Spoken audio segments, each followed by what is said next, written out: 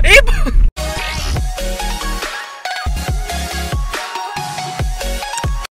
So now Nas nak kemas bilik untuk kita keluar. Nas dah cabut.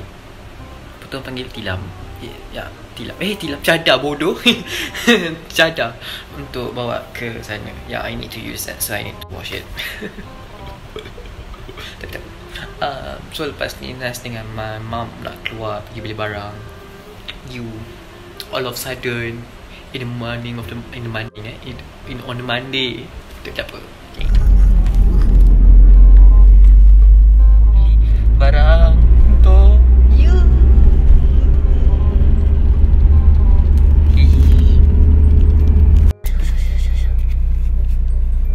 Masih penting. Disco. Hah? Jom. Disco. Disco. I don't know what to do. I don't know what to do without you. Because aku tak tahu apa buat. Itu makanan aku. Itu je lah yang aku beli. Hihihi. And that's my mom. Sekarang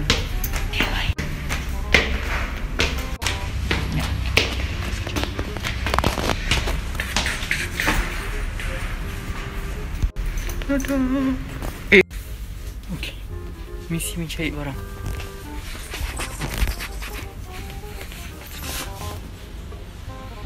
Kemana?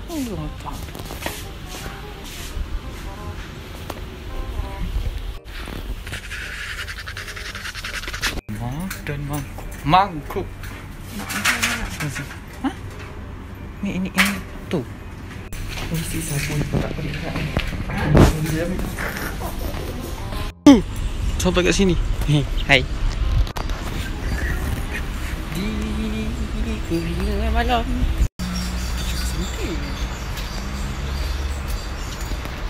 Hai. Banyaknya bakul. Bakul ibu. Bakul. Oh, tak. Teman, we have fun our bekas. Ais kepeningan mencari bekas.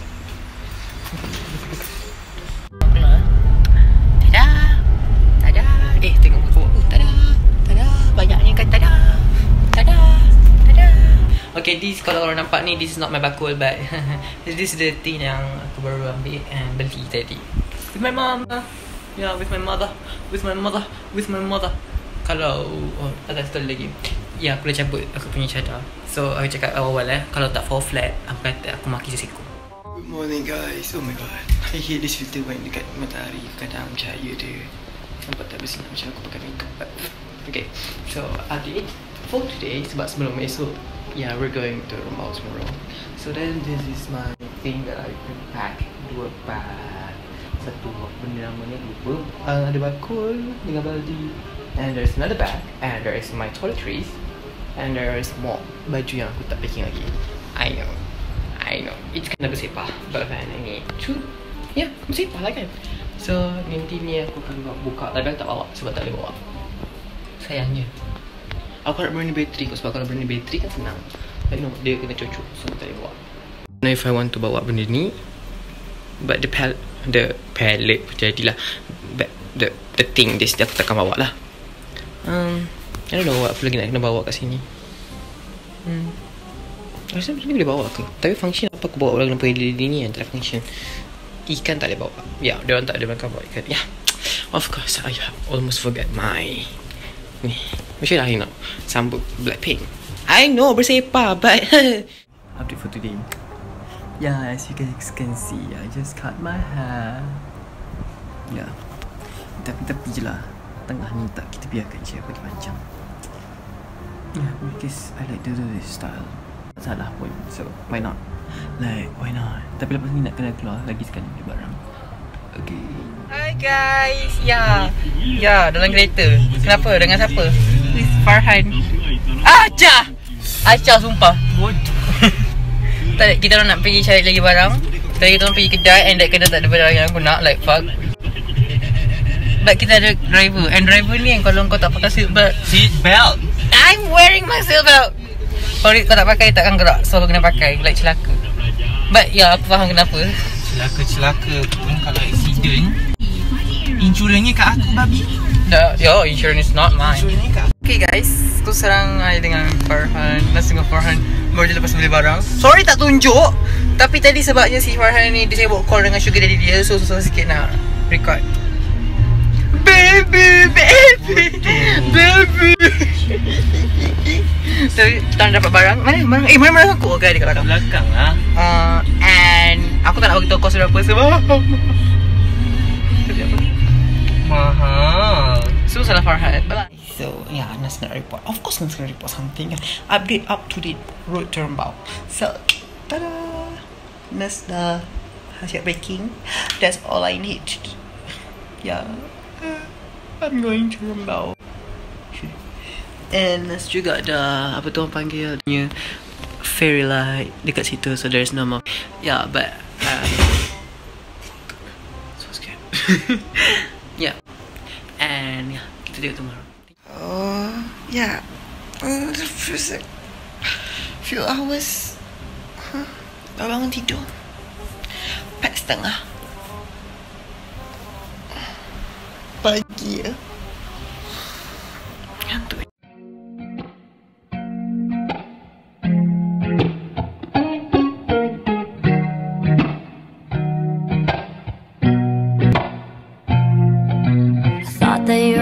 But it seems that you forgot. It's hard for me to blame you when you were already lost. Oh yeah, I'm tired of always waiting. Oh yeah.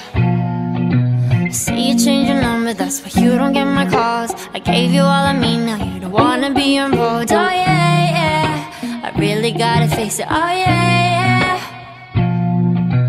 I just wanna be the one, but to you already done. Kita dah sampai. Dah sampai. Kau jangan jatuh.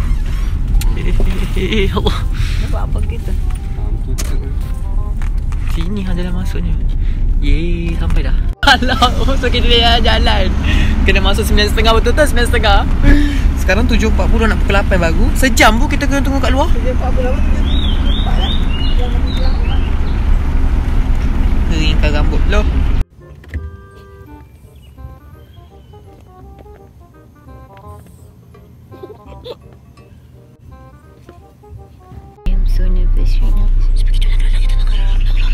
Okay guys, so sekarang kita nak masuk.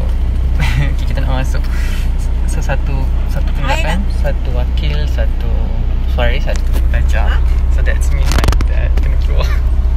Masuk ke sana. So now it's my mom. Hello. Road to Rembau, part 2. Tada. Touch. I am so scared.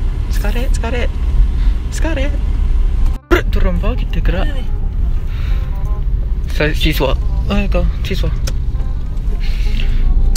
Wah, kita pergi kolej. Wah, dude.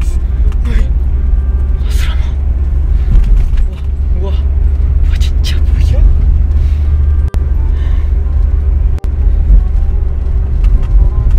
Ni, nampak ni? Dia ada suruh masuk. Banyak barang tekan. Aku sorang-sorang. Bilik pun apa ni? Kenapa benda ni tak bergerak? Let's go. This is it, my barang. Kenapa aku buat sangat barang? My bilik. My aisle alone. This my alone. So, aku kena kemas bilik. Aku cuba nak tidur. Pakai duduk kata kena. Panas. Tak. Peluk-peluk. So sekarang let's try to pack all the things. I need to pack all the things.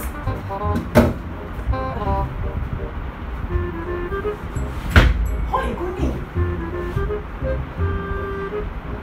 I'm sorry mama, but tak boleh bawa pulang kamar lagi. Lagi stop. Tapi serius tu. Apa ni aku buat sampai banyak kan? Apa ni aku bawa? Nothing. Letak dulu benda ni sebab benda ni paling keras. I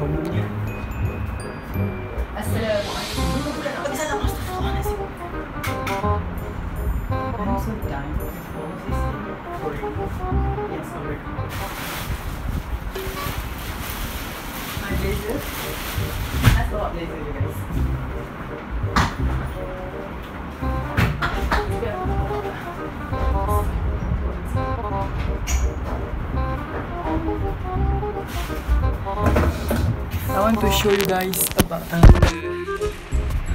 almari. Yeah, this is the almari. Just habis upgrading my room. Yeah, itu memang tak guna. Yeah, yang ni, this one. This one. Guys, as you can see, this is my bed. My bed. Itu tempat belajar. Yeah, that's my tempat belajar. Aku rasa sebab tu. And this is my almari yang aku dah. That's my stuff. And that's my baju yang aku sangkut. Aku tak letak banyak sangat baju sebab nanti kan kita orang kan keluar 10 hari je kat sini kan. So like, yeah. Guys, I fucked up. Aku tak bawa air pun. Gimana aku naik dah 10 hari tak ada air. Allah. Aku lupa punya air. Allah. Okay. Aku baru lepas rehat-rehat apa semua. And for those yang tertanya kan, aku sebenarnya lupa nak tunjuk yang aku packing benda ni. Mesti korang tanya. Next, how about your light stick? So yeah, aku bawa sekali light stick aku. Aku nak tinggal wet. Ini aku tinggalkan barang dia. Okay, wow, aku nak macam orang botak sekarang ni. Macam botak. But it's okay, sekarang dah nak habis, dah nak malam dah pun. And I'm not going to show you waktu malam. Yeah, sorry guys about that. But yeah, road to Rembau, you guys see how macam mana aku nak masuk UiTM Rembau ni. Sekarang tengah minggu isolasi.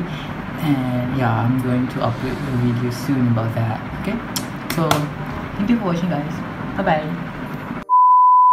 Sorry, aku lupa nak bagi tahu macam mana korang nak masuk sini. Like, aku rasa mesti ada orang tengok video ni untuk tengok. I can feel that. So bila korang datang, korang yang dah, kita orang dah ada masa tau nak datang pukul berapa. Like, aku kena datang pukul 9.30. So then bila aku dah datang 9.30 tu, datang 9.30, dekat pagat tu kita orang kena like scan the code and then beritahu kita orang dah sampai. Dan kita orang pergi dekat kita orang punya campus, kita orang punya like asrama something. Lepas tu dekat situ kita orang kena turunkan barang. Dah turunkan barang tu like family boleh terus pergi. Like memang takkan jumpa dah. So terus pergi. So then bila lepas tu kita orang just like daftar lagi, macam daftar Google Form and then masuk group WhatsApp. And then kita orang terus lah bawa naik atas barang seorang-seorang and tak boleh turun dah. Like basically kita dah quarantine for like 10 days before untuk pastikan kita tak ada COVID-19 like that. Okay.